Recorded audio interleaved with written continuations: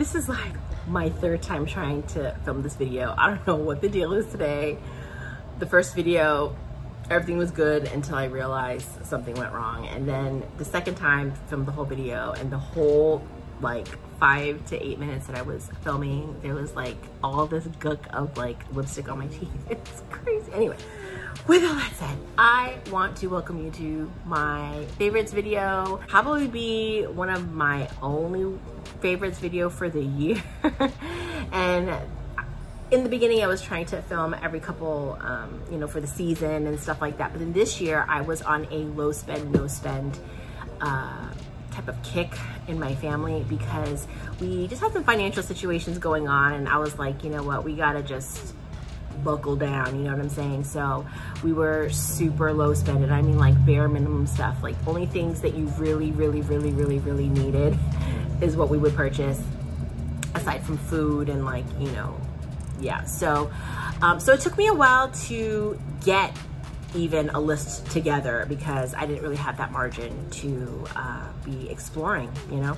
So with all that said, thanks so much for sticking around and staying on my channel. Lots of different changes here and there. I'll get into that another time. I don't think I'm gonna get into that in this video, but I do want to dive right into my favorites and just quickly tell you what they all are. So the first thing that has been super awesome and a great addition to my life is this right here. It is a pour over coffee maker. Very simple. As you can see, I got it for $7.50. When I looked online, this was actually $21, no, $20, I think it was. On here it says 15 was the original price. But in my pursuit of becoming more minimalist, and that's Jaxie, he's calling for me.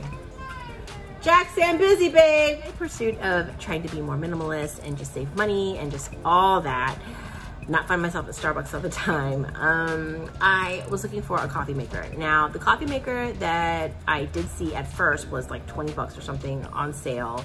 Great price, but then the issue was that I have such a small kitchen and such small counter space. I felt like it was just gonna take too much space on my counters.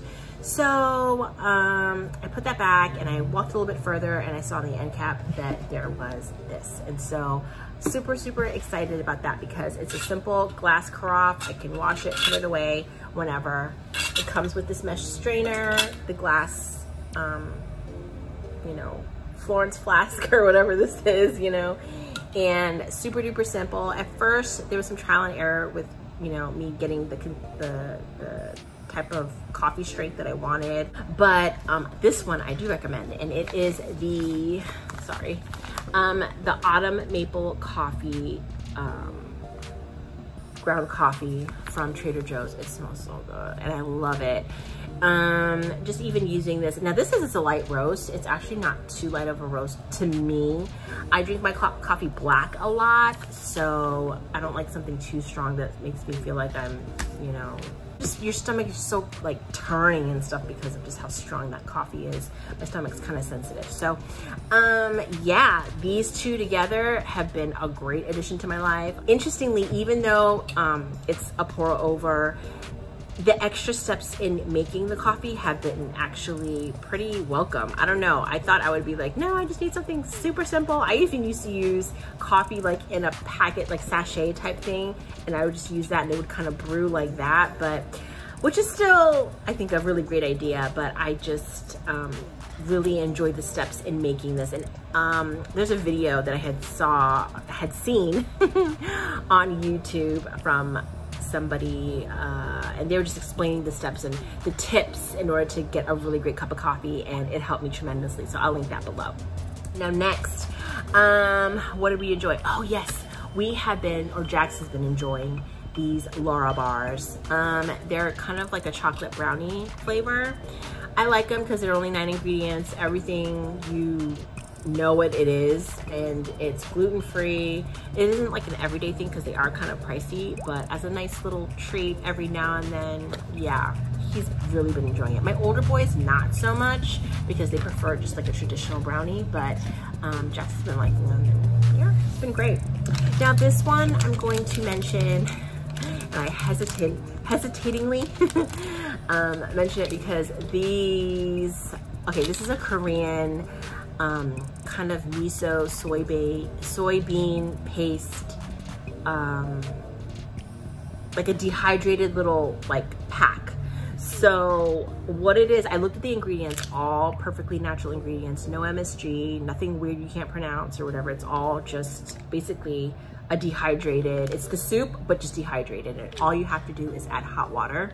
It's good for camping, or maybe you're super duper sick and you don't really feel like getting up and making yourself a pot of soup and you don't have family nearby, or just whatever.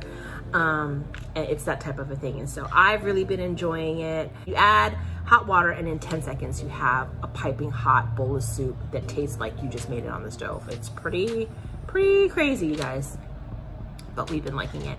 It's called Miso 된장국, which is like soybean soup.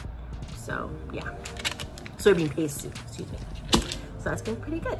Now on to the things that you wear. So the first thing that I got, a lot of people, they have different shoes for different outfits. That's never been my type of personality. I've always been a very classic kind of capsule wardrobe. Before it was even called a capsule wardrobe, like I just stuck to a few pieces in my closet that I can wear every day, especially being a busy mom. And so I had these pair of leopard shoes that I love. They were super cute with like a little bow. I think I got from Marshalls or something. And I wore those every single day, to the point where they got so worn that it wasn't even like even on the bottom. It like looked warped. So I don't know where I saw or heard, but Walmart has been coming through, y'all, with some pretty cute things. So I went and got, you guys, I didn't realize that they even had memory foam in them, but they are the most comfortable pair of shoes, like for real. They're super cute. It's like a quilted kind of a thing. Very comfortable, from the Time and True brand. I've been wearing them nonstop. I wear them for everything. They're just basic slip-on shoes. I can't remember the price, but they were not even $15. Maybe 14, 13, something like that. I don't even know, but I love them, and they're so super duper comfortable. They had different kinds. They actually had a olive green one that was really pretty. And what was the other color? I'll try to insert a quick little video that I had shot when I was there. I was really looking for the white sneaker ones that have like leopard on the side, like in a strip. Kind of looks kind of Gucci-ish, but not really. Just like as a basic sneaker to kind of wear around as well, kind of every day, but I didn't see them there. And online, they didn't have my size. So if you see them, please holla at your girl and let me know. The next thing that I've been enjoying, and this is not even remotely a new item in the YouTube world, and it is the Mario Badescu Rosewater Spray.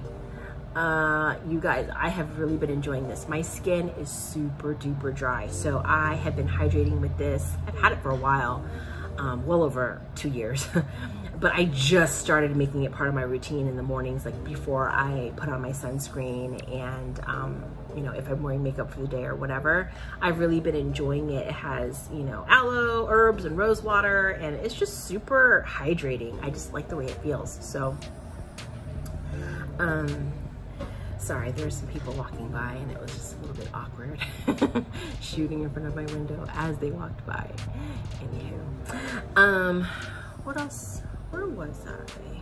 Oh yeah. So this spray, super hydrating, love it. I think I got mine from Nordstrom Rack for $5 because that's what it says here.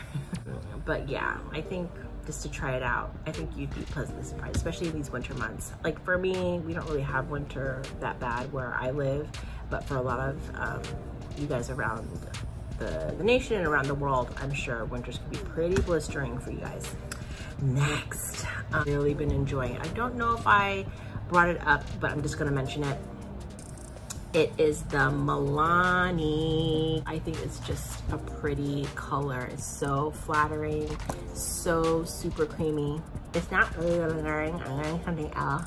I'm wearing something else with it, but this, it's just a really pretty color, and I think it's kind of universal for all throughout the whole entire year, actually. All right, next is a book.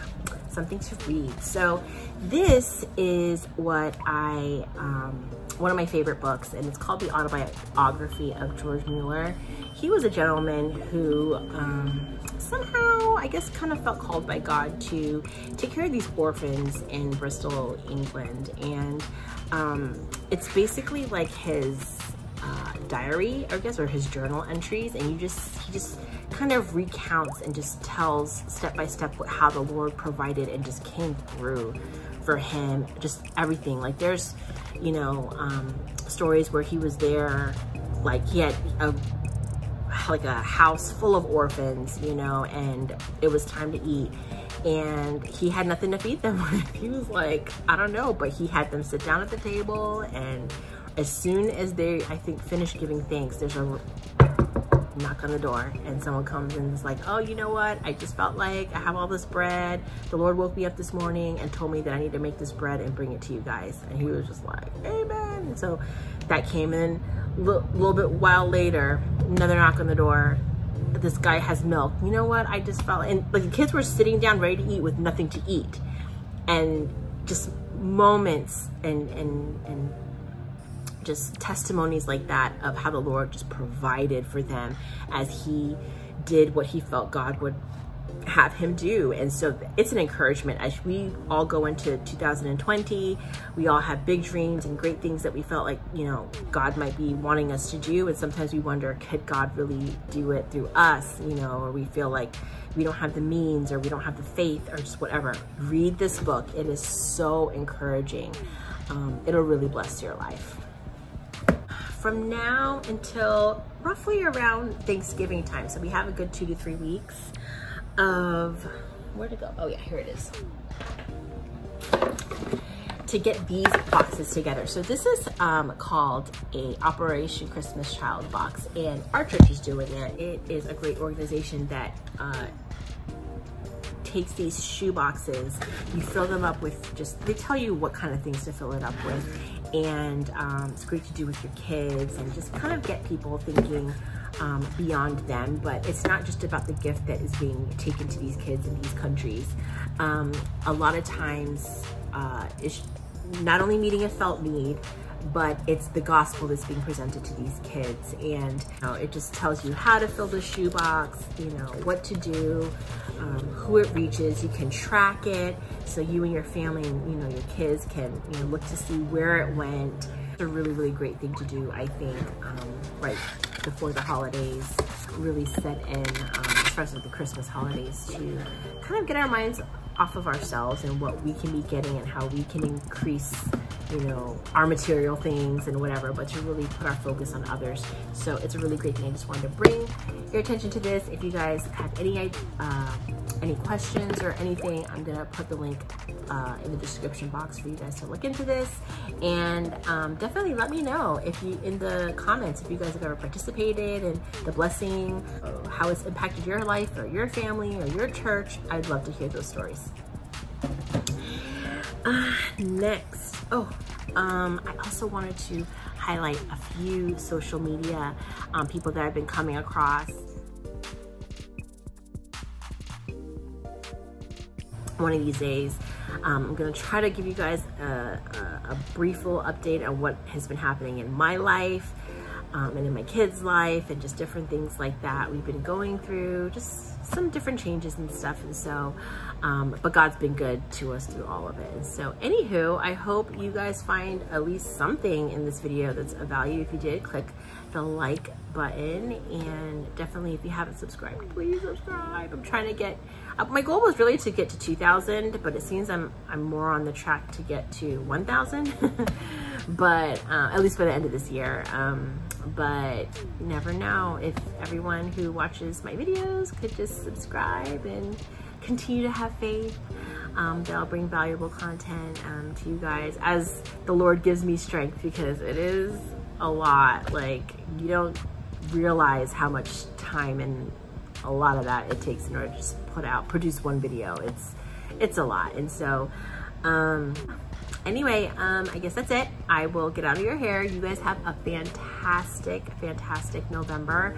I plan to come on before the month ends, but I'm really not sure. So, but if I don't, have a great November. Have a great Thanksgiving, full of just thanking God for all that he's done, because he really has been very good to us. And so, yeah. All right, you guys take care. See you. Bye.